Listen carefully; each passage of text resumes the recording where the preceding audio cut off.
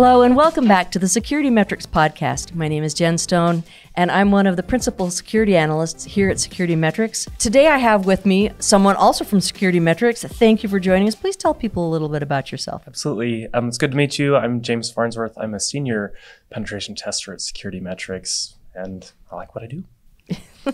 That's, you know what? Liking what you do in your work, it makes life so much better. You know, I know people who all they want to do is they go to work, get the things done, check the boxes, leave when it's 5 to 5, and that's how they do work. And I can't imagine having a job like that. Neither can I. It's actually, so when I talk to like my brother-in-law who's blue collar worker, and he likes his craft, gets better at his craft. And I'm like, we can get along because you have something that's craft for you that you can get better at, you can improve at. And it's really why I like security. It's because there's always something to learn. And I think that's why a lot of people are attracted to security because it's not as defined. It requires more creativity. And so today we're going to talk about that. How do you get into penetration testing specifically? Okay, first of all, a lot of people say to me, I want to get into cybersecurity. Yeah. And then you say, what flavor? Yeah. What do you mean by that? Yeah. And a lot of times they don't even know. But some people have heard of penetration testing, but they don't know what it is. Okay. So maybe just kind of, what is penetration testing? Yeah, like at its roots, so when you look at security, really there's a red side, there's a blue side, and there's this middle area where it's just kind of purple and you combine them, where it's basically collaboration. When you look at penetration testing, it falls on that red side, which means that you're attacking, you're offensive. This blue side is more we're trying to defend. And this purple side is that collaboration between each side generates new things for you to do. So the red can say, hey, this is what we're doing. The blue can go, okay, like verify that bias, and then it creates like a cyclical process of working together in collaboration. On this side of it, really what you're doing is you're verifying what a blue teamer will do. You're verifying, yes, like those systems are hardened the way that they should be. Yes, what is exposed is what we thought was exposed. So really on this side, especially for penetration testing, you're really just verifying technical biases. So why is that fun? I mean, it is fun because you get to understand. Like honestly, the biggest part of my job is just trying to understand a new scenario, a new technology, a new infrastructure, a new web application. Basically, you're just learning and you're understanding what other people are doing, and then you take a background of, okay, with that understanding, how can I abuse it? How can I help them be better? Yeah, exactly. How can I wiggle my way into where I technically shouldn't be, right? So you're using tools and techniques and knowledge to solve a puzzle, right? Yeah. I love that. Okay, but if you don't want to learn a bunch of new things, probably not the job for you. Yeah, and it does. That's a good point, because I think a lot of people will hear these terms, or even any tech job, they're like, I've heard about that, that sounds interesting.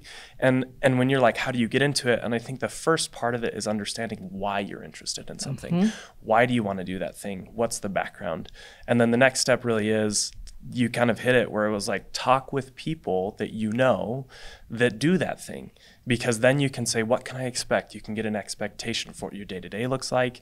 And then you had also said something that was really interesting, where you're like, if you don't like learning new things, maybe not for you. Don't do it. where it's like, okay, know yourself enough to know I could show up every day and do that. That's what I like about the audit side of things too. If you're doing your job right, then every time you get into a new environment, there's always new technologies, and there's always something that you have to research it to know if you're even evaluating it the right way. Pen test even more so. Yeah.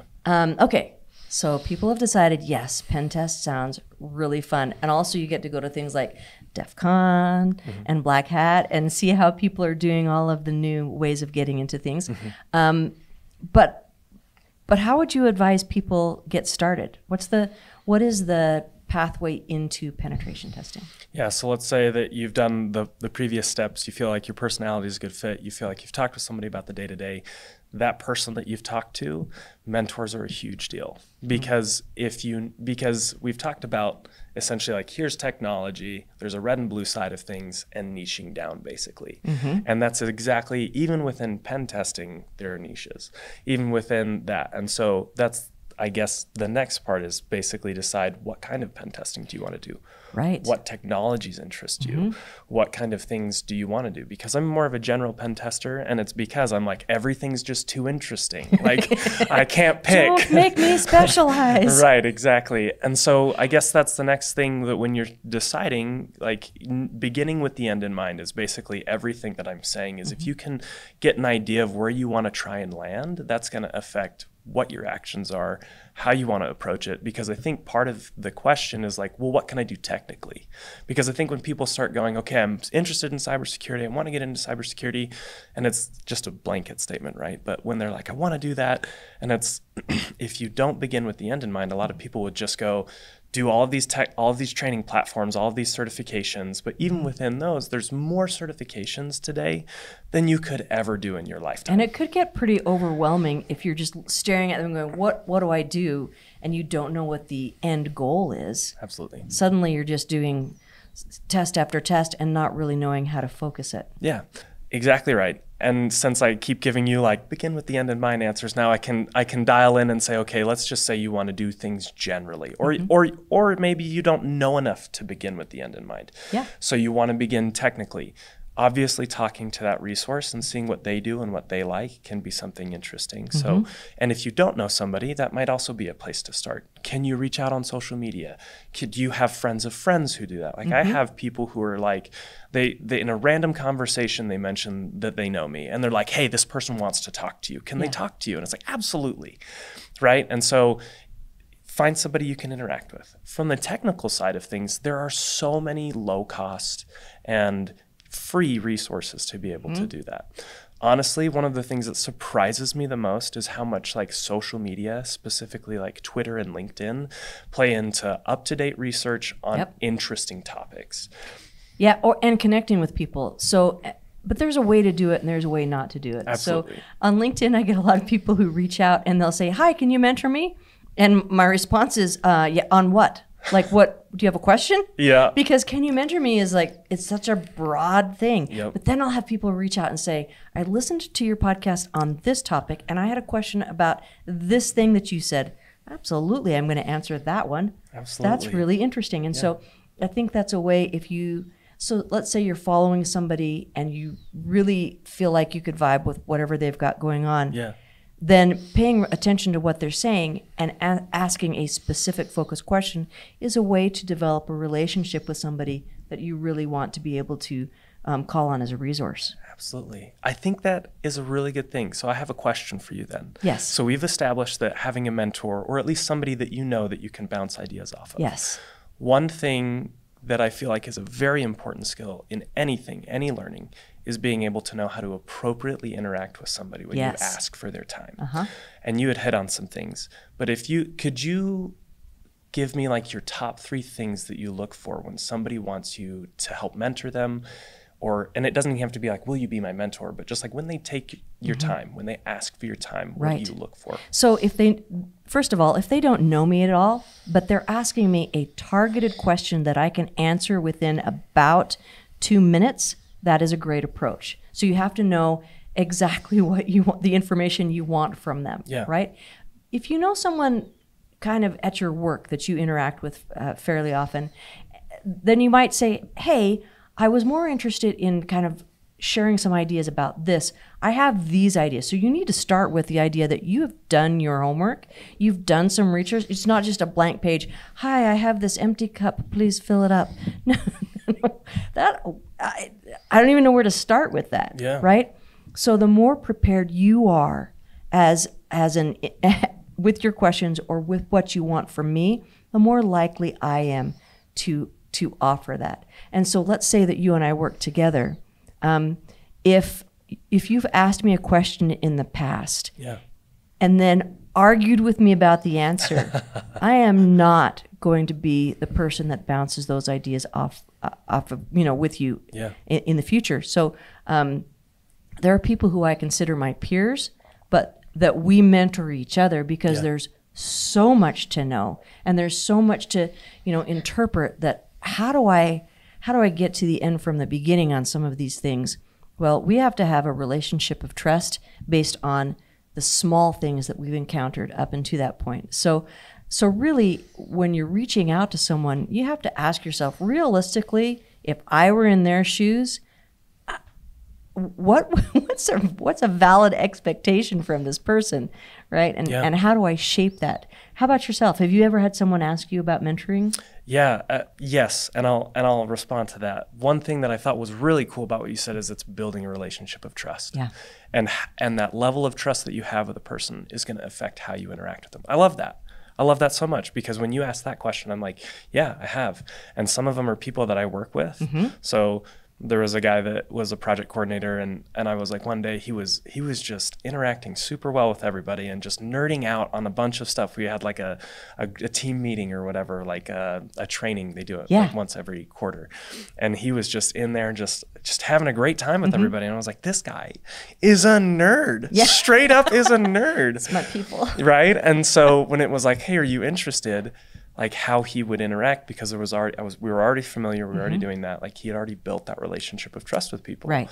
And so it was like, well, yeah, actually I am. And then it was just cool. And so when you had talked about that, when you're like, how about you? Yes, it's something similar. And I think that one thing that's also really cool about what you said is, regardless of whatever level of trust you have with somebody, you're always going to want to come prepared. Mm-hmm. You're always going to want to maximize that person's time, because honestly, like, time is the only thing, when you really look at it, that we have, right? Yes. And so that I liked those 2 points. Those were both really cool. I think another thing that we sometimes forget is that the people around us, we need to treat everyone with gentleness and the expectation that they are not as on top of things as they might seem from the outside. And so when you come to someone with a question, it can feel like a pop quiz. and then you're like, oh no, what if I don't answer this properly? And so being prepared is good, having that relationship of trust, but also expecting that they might not have an answer for you right away.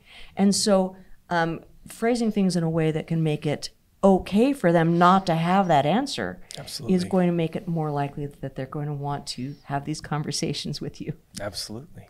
Sometimes talking to people and getting that mentorship relationship or asking those questions online can help you kind of focus in on that.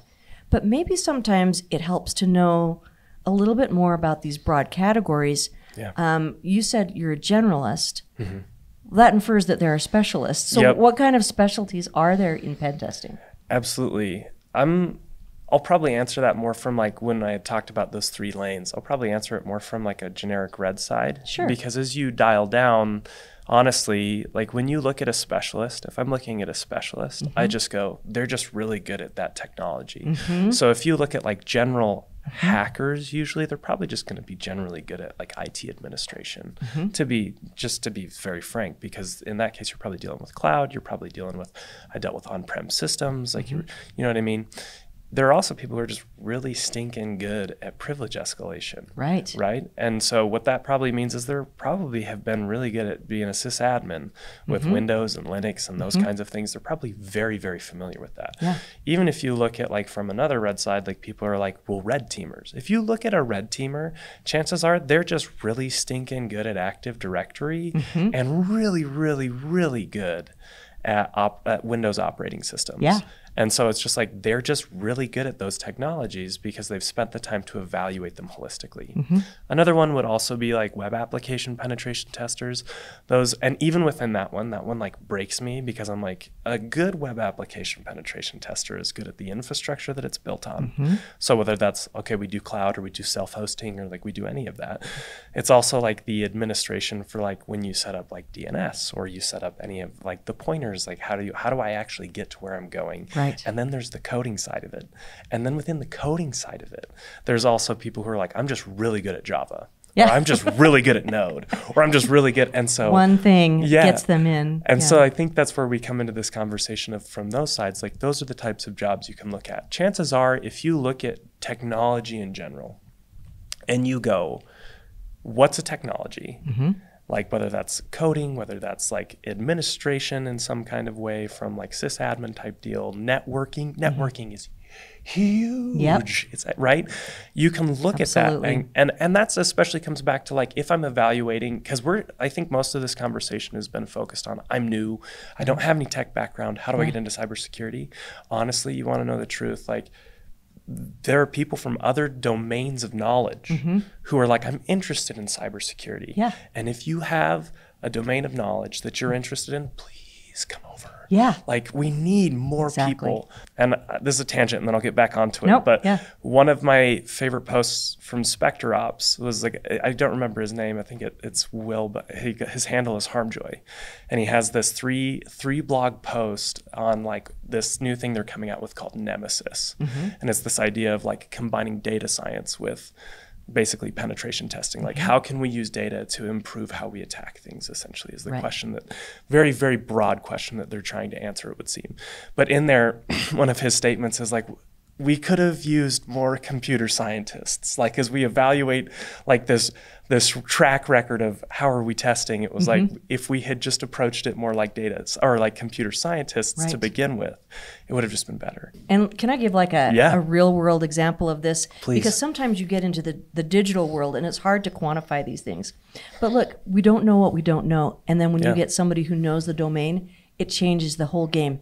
So for decades, there were these designs on the side of like Egyptian, walls and wherever, temples and things, that showed somebody going ahead of these blocks that were getting moved into place for the pyramids, laying down water, and the archaeologist said, "Oh well, this is a ritual thing. They're blessing the ground with water." And then the minute they got a blue collar guy who understood how physical surfaces interact, he's like, "No, you gotta wet the ground to make those blocks slide." That was part of the movement. What do you mean blessing the ground? It needed to be wet, right? Yeah. And so when you apply that to the computer science world or the security world, somebody who might have done things in a domain for a lot of years would say, "Oh, yeah, this is how that works because of these things." Yeah. And so bringing other views, other perspectives of this, what you're trying to accomplish, like it shortcuts that. Absolutely. Looping back, because I know that I drug us down a rabbit hole, Yeah, but you did. looping back, if you're looking at like, okay, penetration tester, you can look at web application penetration testing is a big domain. Yeah. Networking is a big domain where it's just like, I need to know how to move laterally through networks, where it's like, maybe I'm really good at attacking a whole network as opposed to just like one or two computers. Yeah. Coming down from that, there's also where if you have like network penetration testers, they're also pretty good at identifying what services are available, how can I attack those services, where have I had success in that, and then also in that same bundle, I guess we're talking about network penetration testing right now, but there's also Active Directory. Right. And then obviously you have reverse engineers who go through and they go, how does this work? How does malware work? How can I deploy malware? What's the end goal? And so really you're just looking at like big ones are network penetration testing, web application penetration testing, mobile penetration testing, and then like red teams. Exactly. Yeah. And people ask me all the time, how can I break into cybersecurity, as if they can go from having nothing to being part of it. You can, but you're going to get a low-level cybersecurity role. And yes, you can be trained from that role. But I have repeatedly said the place to start in cybersecurity is in IT. Yeah. So and I know this because my personal background, I spent a little over 20 years in IT operations, right? Nice. So managing AD and helping with the networks and doing the sysadmin things, so all of these things that feed into a basic knowledge of where the attack points are and giving you the vocabulary and a basic understanding of how these things work is the jump off point to the cybersecurity realm of things, right? Absolutely. And so I know people don't like hearing, you don't have to spend 20 years in IT. Yeah. I just happened to do that. I don't know why I didn't think security was the place for me. Right. Because it obviously is. I'm really having a good time being part of this. Right. But that is a great place to start, networking is a great place to start. Active Directory management, great place to start. And these are places where you can get entry-level IT jobs and start managing these things and start understanding hands-on how it works. And then you can understand how to exploit them or protect them. Absolutely. And one thing that I liked about what you said is basically like it doesn't have to be necessarily, your first job doesn't have to be like, this is where I started in cybersecurity. Yeah. Like my first job was working here in support and just like, what is governance risk compliance? I have no clue what that even means. Like, what is an SAQ? Like, right? And so, and I think one of the suggestions is when it's like, how do I break into it? You're kind of hitting on this thing that I find is super important is just get a job. Yeah. Just get a job. Because if you get a job, like there are memes where people are like, why do you want this job? It's because I need money. It's like, well, you need experience. Well, it's like, you could give me experience, right? And it's just kind of this circle very circular where you just got to break that somehow by just starting. And that will also give you the opportunity to interact with people and have them be your mentors by having targeted specific questions. And like the way you did it, where you started in support, that is not a super fun job. No. And that's not the job that you wanted to have in you know, cybersecurity. But it was this place that you started, like you said, you made those relationships, you proved that you were serious about doing the work and learning the things, and then that advanced you towards where you really wanted to be. And I think maybe we kind of get in our own way a little bit, saying, well, I need to earn this amount of money, and I need to have this kind of job, and I need this title. Okay, great. What are you going to do to get there? Yeah. Not how do I start there? Yeah. Exactly right. So, all right, you want to get your first job. Okay. We've already talked about, you know, finding out what the job is and what to expect and all those things. Yeah. Then people say to me, well, what if I go to school? Can I go to school and get this job? Should I get a degree for this? Should I get a certification? Yeah. What are your thoughts on those things? I think those are really good questions. And the first thing I think I'm going to say is everybody's journey is different. And I know that may be a very like... where we have a lot of technical people where it's just like specification, you just tell me what I need, right? And that is a very like broad statement, but everybody's journey is different. So when I started, like I didn't have any certifications, I didn't have any work experience, and I had the triple whammy, and I didn't go to school, right? So beautiful, perfect, great starting place. Right. So it's like, well, I just got to work on one of those, right? Yeah. Because like if you look at it, that's where you start. And so for me, I started with work experience. I love this story because it shows that there's different ways to get into cybersecurity. You didn't have any of those things. I had a master's degree. Yep. And I had all this work experience in order to get things, and then I got certifications. When you say everybody's journey starts from a different place, that's exactly what we're talking about. Yep. For me, if I look at it, what I needed as an individual, and this comes back to knowing yourself. And I guess we can just take that as something like, if you're interested, just like do a little self-evaluation, right? Because that's really hard though. Because for me, what you said was very true for me. Like I needed to be in the workplace. My personality, it meant more to me. But there are people who are just very like, I need to know a lot before I start. There is that. And then there are people who don't feel ready to jump into that workplace experience, and they feel like they need the structure of a university program to tell them what to study. Yeah. I can see that. Yeah. Looping back to your question, my personal opinion is you don't need it to do it. Yeah. Right? 100%. Now, I will say there are some benefits to doing it. Big one is, and for me, it's like if you decide you go to school because of your personal experience, where I'm like super passionate, and there's the fist, but like I'm super passionate, is if you're going to go to school for something domain specific for a technology. Yes. Because those are the degrees that are more mature. Those are the degrees that we've had, like 40 plus years to be like, this is what computer science is. Right. This is what whatever is. And so this is mathematics. Exactly right. Which I could talk about that, but I'm not going to derail us. I could, but I'm not going to. But that for me is like, people are like, well, should I get a cybersecurity degree? Yeah. And I'm like, you can. You're probably going to get more out of a master's cybersecurity degree, which implies that you have a bachelor's in something else, right? That is a lot of education before you finally get to the jumping off point to actually get a job. Exactly right. And a lot of money. It is so much money. And a lot of time. Oh man, the debt that you put yourself into. Yep. So you need to make sure that those degrees are something that are going to pay for themselves. Absolutely. And it's not guaranteed that that's going to happen for a long, long time. And so people sometimes ask me, well, okay, then if not that, then what about certifications? Sure.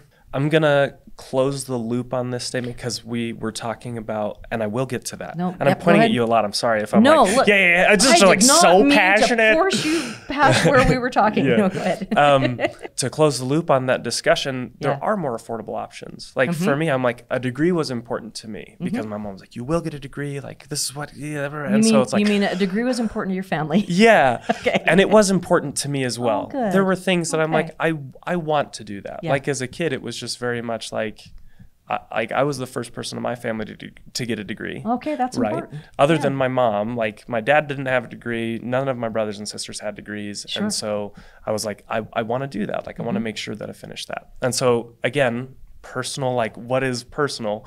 Yeah. But there, like the WGU is where I went. Nice. Right. And so WGU has a great reputation. very affordable, accredited, Yep. very, very job focused. Yes. And so all of these things where we're talking about, okay, like degrees, why wouldn't you do them? Schools like WGU try and undercut the hard things Yeah. that come along with degrees. Now certifications. Yes. I love certifications, apparently. They're so good, dude. They're so good. Right. And there are a lot that just honestly, like, it's just like get started. Because when people, one of the things that's really cool about our pen test department is we give people a chance because people have to have work experience. Yes. And so when people come and they're like, I'm interested in this, anybody who has done certifications, whatever they are, even if it's like I did the A+, like I'm not a huge fan of CompTIA certifications. Yeah. But you put in effort and it's time. Yeah, It's skin in the game. Something to show Yeah. that you did work. And to be quite frank, like they still cover the same topics. Like, you know what I mean? Yeah. And so any of the certifications, whether like another thing that I've done is the CCNA, because we were talking about certifications, and domain specific information where it was like I started doing this thing and I was like, I have no clue what networking is, but everybody is like, for this domain specific, CCNA is what people look at. And so I was like, great, let's do that. Yeah. And so it doesn't even have to be, that comes back to the question of, do you know what you're interested in? And it doesn't have to be a cybersecurity certification. Yeah. Like it just really doesn't. So all of those things are good. And I do like certifications usually because they're not as expensive as school. You don't have to wait for 4 years to do it. And it's a quick way, right? I say quick because those certs can be anywhere from 1 month to a year. Yeah. Or, Well, and it kind of depends on the person too. Absolutely. So certifications, awesome. Now, so one of the reasons that I'll tell that people want to pursue either degrees or certifications is because the hiring manager, the post, whatever algorithm they're trying to get past that's posted, they can't get past unless that says that on their resume. And so usually I'll tell people, you're probably trying to work for a company that's too big and won't see you as an individual anyway.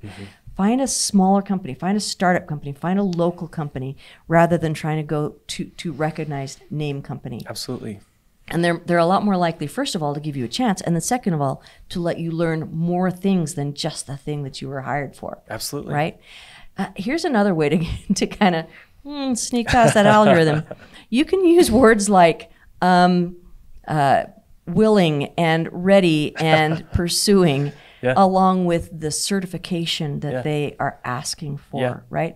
So depending on for a QSA, for example, you have to have the CISSP or equivalent. You have to have the CISA or equivalent. And so those are some things that, yes, you have to get certifications for.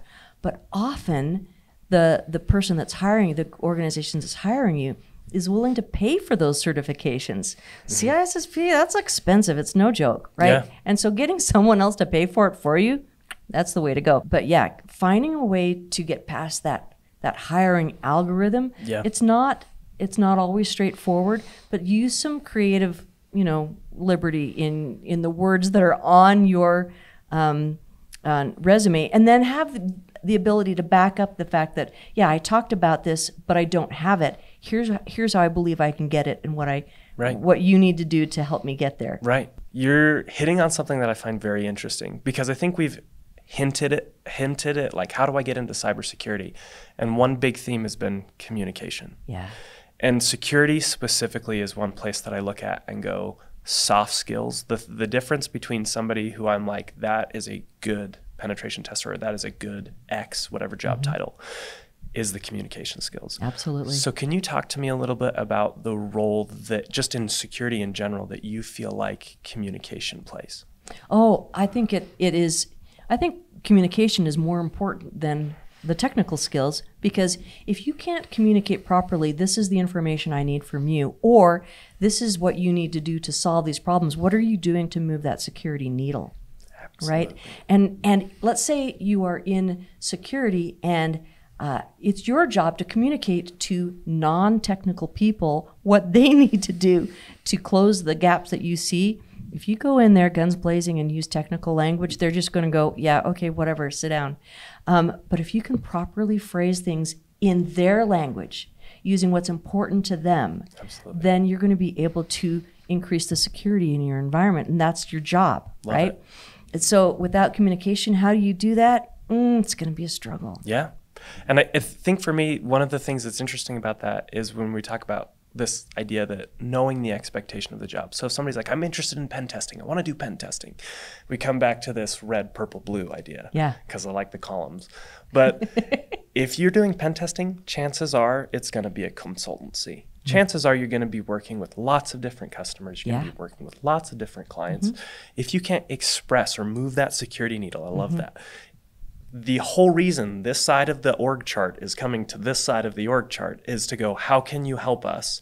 And if you go, cool, I've evaluated you technically, but I can't come in and tell you that, or I can't express how, like, what the most important thing is, or help you prioritize, or say, why are you coming to me? What do you need? Establish those needs, and basically, what is the purpose of this pen test?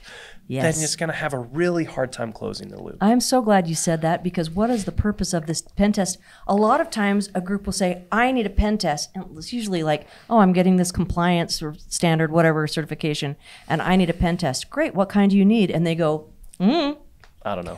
Yeah.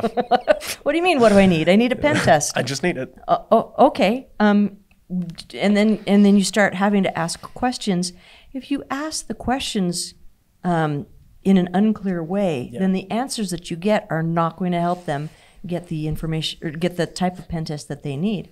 And so suddenly they've spent maybe thousands of dollars on penetration testing that wasn't even applicable to the problem they were trying to solve. Yeah, I love that. I love that so much, because I get to be on sales calls, and honestly, it's one of the coolest things to be able to go, okay, let's talk about your needs, because that's really all a sales call is for me, is I'm like, let's talk about what you need. What do you need?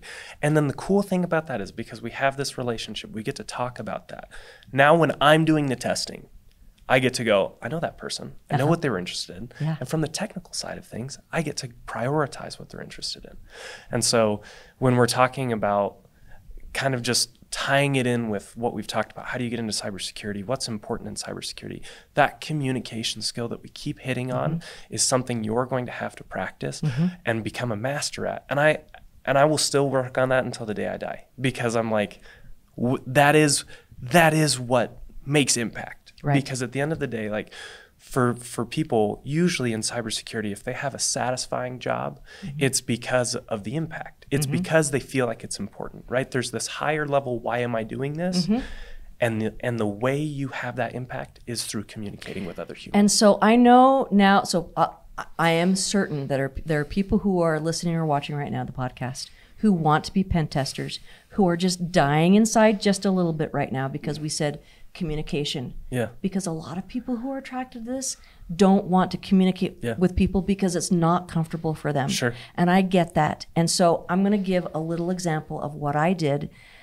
I know everybody thinks I'm this great communicator now, but let me tell you, my first year in college, I realized that I was going to be miserable for my entire life because I had no friends. Okay. And here's why. I didn't know how to talk to people. Yeah. I didn't know how to communicate. This is not unusual for people who are interested in cybersecurity and in pen testing. And so here's what I did. It works, promise you.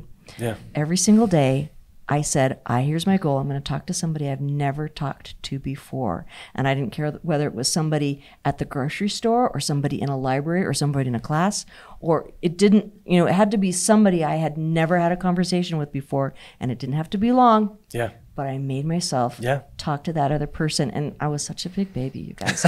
It was really, really, really hard. And so I would some days go and talk to someone, and I felt so anxious about that interactive experience that I would go back to my dorm room and literally cry. Yeah. And be like, okay, that was really hard, but I'm going to get it together. And one day I'm going to be good at this. Yeah. And the next day I would go out and do it again. So if your stopping point as a pen tester is that communication piece, it just takes practice, just like anything else. It's a skill you learn just like anything else. Absolutely. And one day you get good at it. Okay, so I have a follow-up question for you. So now we're past college, right? And how do your emotions change over that period of time? Because you had mentioned anxiety, right? Yeah. So does that ever change? If it does, why? Yeah. And can you talk to me a little bit more about that? It does, because you get confident in your skill sets. Yeah. So I had anxiety over communication because it was not in my skill set. I was terrible at it. Yeah. Right? And I got confident in my ability to deal with other people saying things that made me feel bad about myself. Yeah. We all go through that, right? Yeah. We all have these interactions where people say stuff, and suddenly, especially in the realm of cybersecurity, you're in that, what's it called when you're like, am I really supposed to be doing this? Am I really any good at this? Imposter syndrome, that's the word. So we all get caught up in that because there's so much to know. And how can you possibly know all of that? Absolutely. And then somebody says something to challenge your knowledge, and then you're like, oh no, maybe I really am terrible at this. But over time, you get to realize, people are going to just say stuff. Yeah. And it's probably because they feel that way too. Yeah. And they're probably trying to put me off balance because they feel off balance. Yep. And if you can eventually kind of learn, this almost becomes like a Zen practice where people say things and you go, that's interesting, I'm going to let that go. Yeah. Right? And then you continue with your purpose. So it comes back to what you said earlier. What's my goal? Yep. What's my focus? What am I trying to accomplish here? Absolutely. And you can apply that to every aspect of the job, including the communication portion of it. Absolutely. Where that becomes part of the skill set and part of the job. Have you experienced this? Have you ever felt those things as well? Or I am an introvert. I really am. Like I feel anxious. Actually, we were on with another tester where we get on video chats and we like team test sometimes. And I was just telling him, I was like, this is how I feel, and I was like, man, like I feel anxiety so much, right? Like I really do. But at the end of the day, I think that for me comes back to like, why is cybersecurity important to me? Yeah. And quite frankly, like what gives cybersecurity meaning? And if you look at it, the answer is almost always people. Yes. And that's kind of a tough realization if you're like, man, the technology, and you're like, a person built that, and you're like, what? Wow, yeah. And it just feeds in on itself, right? And so, like for me, I do feel anxiety. Absolutely, 110%. But at the end of the day, the thing that helps me is what you mentioned with like practicing and identifying. That's important. Yeah. And the reason and understanding what role communication plays in what's important to me, which at the end of the day is making a difference to people who maybe don't have those skills or have questions, right? Absolutely. Well, I didn't know we were going to go down this particular vulnerability rabbit hole, but I think it's important because it's so, this is a theme that I hear over and over and over again from people who are coming into cybersecurity and pen testing especially, is wondering, am I the only person that feels like this? Yeah. You're not. Everybody feels like this. It's okay. Well, and to tie it back into the conversation, I think we've talked about, man, there are lots of things to focus on. Yeah. And I'll always get laughed at it, but one of the things that I like mentioned one of the first times I started in our department was a Shel Silverstein poem about like eating an elephant. Yeah. And I had read it and I was basically like, the conclusion is how do you eat an elephant? Yeah. And I was like, one bite at a time. Exactly. Yeah. And I think that's the thing to realize, where it also comes back to like the statement of, if you don't like learning, probably not for you, knowing yourself kind of a thing. Because as I look at it and when I feel overwhelmed, because it does get overwhelming. It does. As I go, this is a lifelong pursuit. Yeah. This is a lifelong love. This is a thing that I'm like, I enjoy. And it didn't start out that way. Yeah. I think sometimes like when you look at somebody who's been doing it, like I've been doing it for just under a decade, which I say that and I'm like, whoa, not like just testing, but just security in general. Yeah. Is that also grows because it started with a need, like I have to pay the bills or whatever. Yeah. And then it just grows, right? So tying it back in, like you don't have to work on everything at once. Those junior penetration testers or even those junior technical roles don't require you to be the best communicator immediately. Yeah, no, they don't. It's a place to And to as a work on callback to one of our original parts of this conversation, that's where your mentor comes in. If you have built a relationship of trust with other people and you know that these are things that are getting, if these feelings of like, how do I do this? And the feeling of the thing starts getting in the way. You have somebody you can talk to about it and say, wow, how are you feeling about this? I'm feeling these things, Yep. right? So that's part of it. I don't want to end on the anxiety focus of this conversation. So before we wrap it up, I just want to say there's a few ways that you can practice the skills of being a pen tester and even some communication in it. What are some free or low cost ways that you can practice learning to be a pen tester? Absolutely. So the first thing is follow people on Twitter. I know that sounds weird. If you don't have a Twitter account and you don't want to engage with people, that's fine. I think you mean X. Yeah, X. Look. X. And LinkedIn. Those are all really good places. Yeah. They literally are made to create content. So people are incentivized to create free or low cost content because that's how they engage with you. Exactly. So that's one really good thing. The next thing is there are a bunch of platforms, to be honest. TryHackMe is one of them. TCM Security has a bunch of low cost certifications and they run deals all of the time. Their Hack the Box is genuinely one of my favorite places to go. And I think sometimes they may get like a bad rap where it's like, they don't hold your hand or they don't explain some of these background things. Like they do now. They have an academy. They have boxes. Have you heard of API University? Yes. Because that's a new one for me. I just heard of this last year. So also free. Absolutely. And that guy is on LinkedIn all the time. Yeah. Like, here's this thing, and people reshare. And that's the other thing is as you interact on those, you're going to start hearing like, this is the certification or this is a certification. And lots of people give their reviews of them. The last one is also those people, if they're passionate about cybersecurity, chances are they have a bunch of GitHubs and stuff where you can just spin up local VMs and do a bunch of stuff. Be careful, obviously. Don't get pwned. But like, there's a bunch of free things that you can do that don't require tons of money. OffSec also has their proving grounds. Yes. So if you want to get more familiar, because like the OSCP is the standard right? So if you're trying to get more familiar with them, that's also another one you can do. Well, I think this has been some really valuable information for people who are starting their journey and went some unexpected places, and I hope that it was of value to the people who are listening. I'll bet you there's at least one person out there going, thanks. Yeah, appreciate that. Thank you for taking the time. Oh, no, thank you. I think we should do this again. This was really fun. Absolutely. All right. Thanks for watching. To watch more episodes of SecurityMetrics podcast, click on the box on the left. If you prefer to listen to this podcast, it's available on all your favorite podcast platforms. See you on the slopes.